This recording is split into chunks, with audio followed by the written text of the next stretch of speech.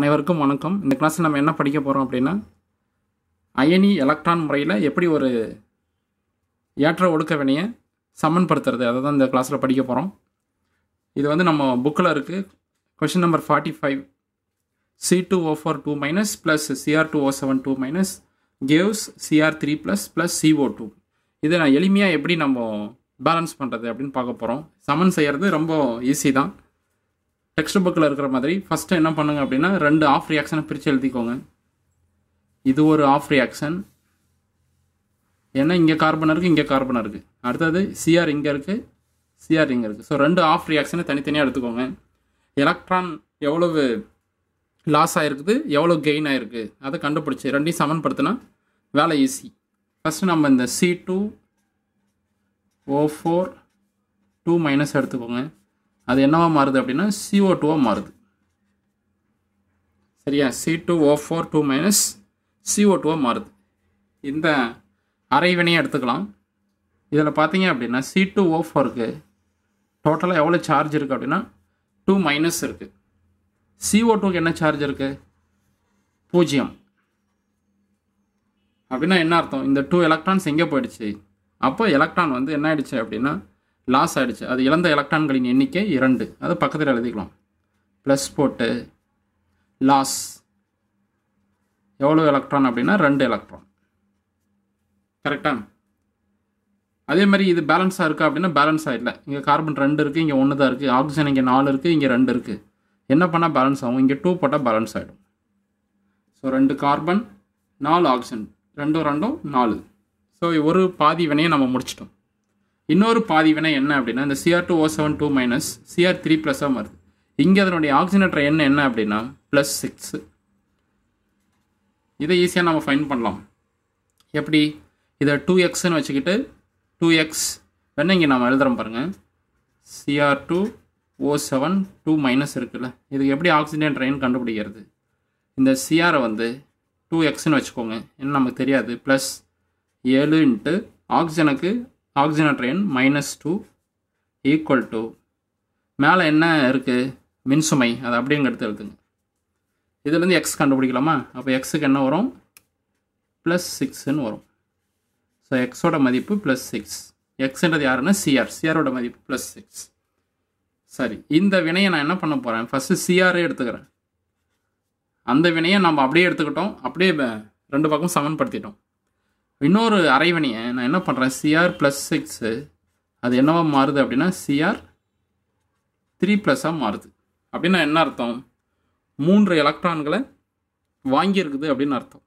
Gain எவ்வளோ எலக்ட்ரானை வாங்கியிருக்கு அப்படின்னா 3 எலக்ட்ரானை வாங்கியிருக்குது. இது 2 எலக்ட்ரானை இழந்திருக்குது.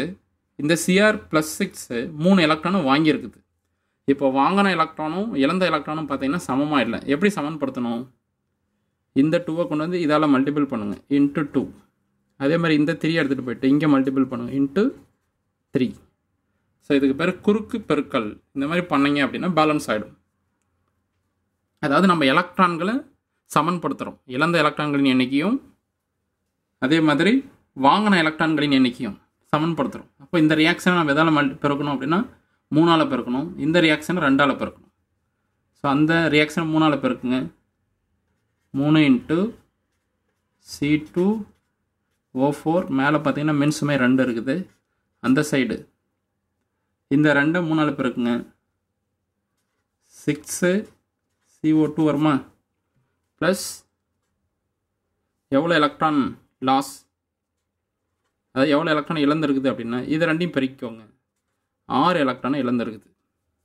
அடுத்த ரியாக்ஷன் இதை பெருக்கணும். எதால் பெருக்கணும்? 2ஆல் பெருக்கணும்.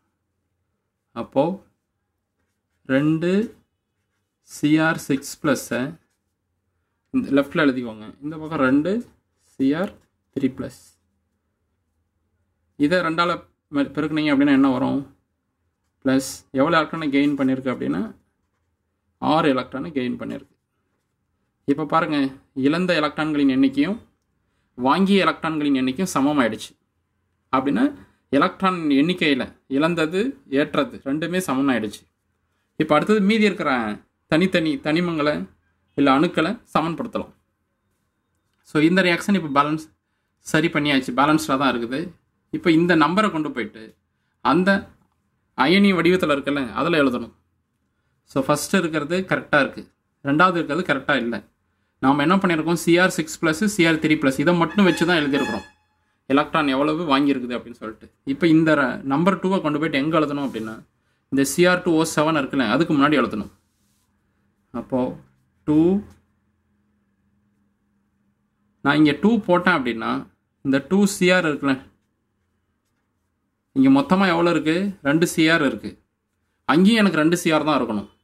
அப்போ நம்ம என்ன பண்ண முடியாது, முன்னாடி 2 போடக்கூடாது.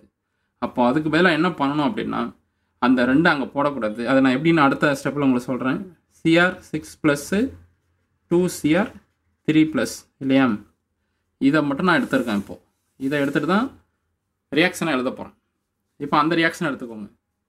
என்ன ரியாக்ஷன் அது, Cr2O7 2- அந்த பக்கம் பார்த்தீங்கன்னா Cr3+ன்னு இருக்குது. அதுதான் அந்த ரியாக்ஷன் மேலே இருக்கிற ரியாக்ஷன். Cr2O7 2- இந்த பக்கம் Cr3+, அதை தான் இங்கே எடுத்து எழுதியிருக்கேன். இப்போது இந்த நம்பரை இதில் பயன்படுத்தணும். எப்படி பயன்படுத்துறது, 2Cr வேணும், Cr2 இருக்கா, அப்போ இங்கே முன்னாடி எதுவும் பண்ணக்கூடாது. அடுத்து இந்த சைடு வாங்க, 2Cr3+ இருக்குது, இங்கே ஒரு Cr தான் இருக்குது, அப்போ முன்னாடி 2 போட்டுக்கணும். ரைட்டா? இதுக்கு அடுத்தது என்ன செய்யணும், எலக்ட்ரானை சமன்படுத்திட்டோம். இப்போ ஆக்சிஜன் பாருங்கள், இந்த பக்கம் 7 இருக்குது, அந்த சைடு ஒன்றுமே இல்லை. அப்போ ஒன்றுமே இல்லைனா என்ன செய்யணும், எத்தனை ஆக்சிஜன் இருக்குது, 7 இருக்கா, அப்போ 7 நீர் மூலக்கூறுவை எடுத்துக்கணும். அதே சமயத்தில் இந்த பக்கம் ஹைட்ரஜன் பார்த்தீங்க அப்படின்னா 7 2 14 ஆகிடுச்சு. இந்த சைடு ஹைட்ரஜன் இல்லை, அப்போ இந்த சைடு ஹைட்ரஜன் எவ்வளோ சேர்த்தணும், 14 ஹைட்ரஜன் நேர்மின் அயனிகளை சேர்த்தணும். இது அந்த ரூல், அந்த விதிப்படி நம்ம ஃபாலோ பண்ணணும். ஸோ இந்த ரியாக்ஷன் இப்போ பேலன்ஸ் ஆகிடுச்சு. ஸோ 2 அரை வினையும் பேலன்ஸ் பண்ணிட்டோம். இப்போ 2 அரை வினையும் கூட்ட வேண்டியது தான். நான் அப்படியே சேர்த்து எழுதுறேன் பாருங்கள். ஃபஸ்ட்டு இது, அடுத்து இது, ரெண்டையும் பேலன்ஸ் பண்ணியாச்சு. ஸோ இதை நம்பர் 1 வச்சுக்கலாம், இதை நம்பர் 2 வச்சுக்கலாம். ரெண்டையும் கூட்டி எழுதுனீங்கன்னா முடிஞ்சது, அவ்வளோதான், ஈஸியாக. அப்போ என்ன வரும், எப்படி எழுதலாம், சேர்த்து சொல்லுங்க பார்க்கலாம்.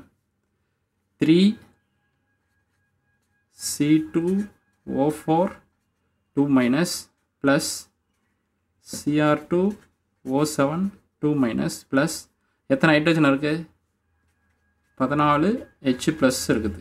அந்த சைடு பார்த்தீங்கன்னா 2 Cr3+ ப்ளஸ் இங்கே என்ன இருக்குது, 6 கார்பன் டை ஆக்சைடு ப்ளஸ் 7 நீர் மூலக்கூறுகள். ஸோ இப்போ செக் பண்ணி பார்த்தீங்கன்னா ரியாக்ஷன் பேலன்ஸ்டாக இருக்கும். ஸோ இந்த ரியாக்ஷனை இப்படி தான் நீங்கள் எழுதணும். இதுதான் ஈஸி. தேங்க்யூ ஃபார் வாட்சிங். உங்களுக்கு புரிஞ்சிருக்கும் நான் நம்புகிறேன். யாராவது புதுசாக பார்த்துட்டு இருந்தீங்க அப்படின்னா சேனலை சப்ஸ்கிரைப் பண்ணிக்கோங்க மறக்காமல்.